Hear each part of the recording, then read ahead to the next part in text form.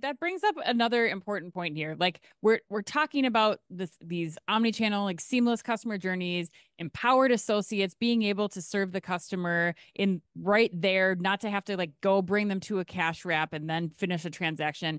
This stuff is not a new concept, but is the tech new? Like, how is point of sale different now from a system that like most retailers would have been exploring even like 3 to 5 years ago? How is that different now? And like set the stage for us of kind of what we're looking at right now as retail executives. Yeah, I think for me the key to answering that question is to think about the information that a store associate needs in order to effectively serve a customer. So, even 10 years, I'll go 10 years back rather than the 3 to 5, but even 10 years ago, the store associate might have actually known the most about a customer Hmm. because the primary channel for that interaction was the store. It was that store associate. It was all captured through point of sale. And that, about 10 years ago, that really, really changed where actually corporate knows more about the customer than the store does.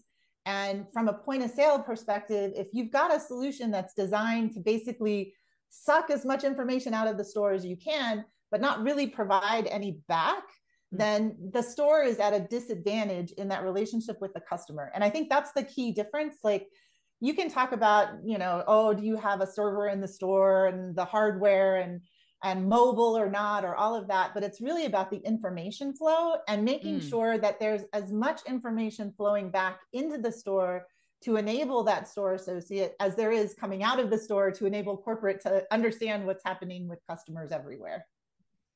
Yeah, it's a good question, Anne, because like when I think back to our Store of the Future days, that was 8 years ago, right? Mm-hmm.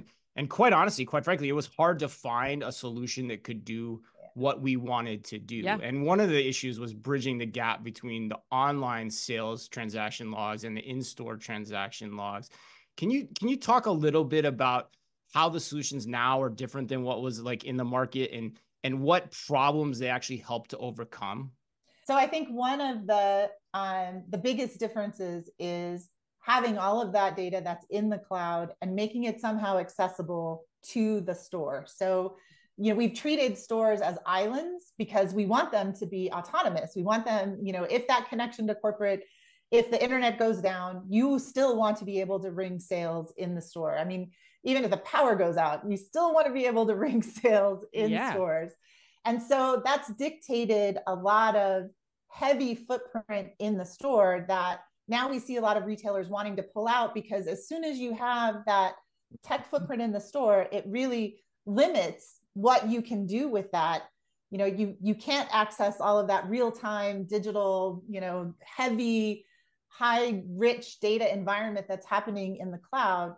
And that's part of what we wanted to tackle, was to take cloud native, to put it in the store, but to do it in a way where if you do lose that connection, you have the offline resiliency and you have enough data on your device that you can keep running things. So that's been almost from day one for us.